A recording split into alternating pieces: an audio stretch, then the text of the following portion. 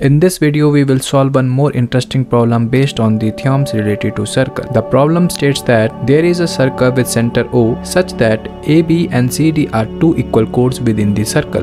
Let point P be the point of intersection of these equal chords. We need to show that the line joining the point of intersection, that is point P to the center O, makes equal angle with the chord, that is angle OPD is equal to angle OPB. To prove this, we need to construct perpendicular to the equal chords AB and CD from point O, resulting in the formation of triangle OPM and triangle ONP. Segment OM is equal to segment ON.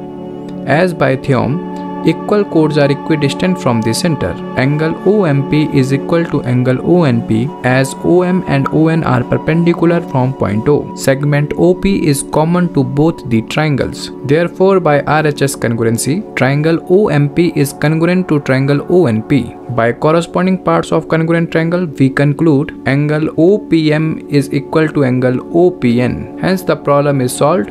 This was it for the video. See you in the next one. Thank you for watching.